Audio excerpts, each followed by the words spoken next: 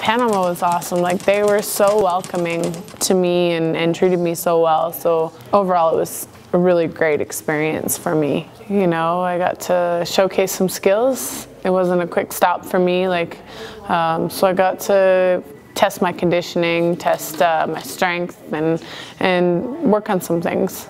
For the next fight, Matisse, that one will be a fight. Two champions going against each other. I think that's something that'll be big for that. Argentina or Panama. They really liked me in Panama, so I mean, now we have more options than just Edmonton. Don't get me wrong, love fighting at home.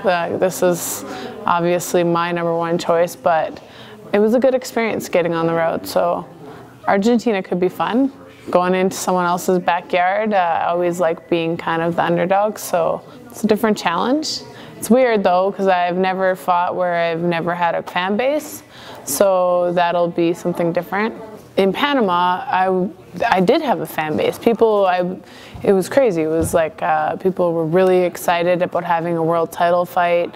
They were extremely welcoming. The only thing is halfway through the fight, because it was so one-sided, people started cheering for Bravo a little bit because they felt bad. You know, there would be like one point where she landed a jab or a right hand, and people went nuts. And I kind of like stopped for a second. I was like, what the heck, man? I thought I had fans.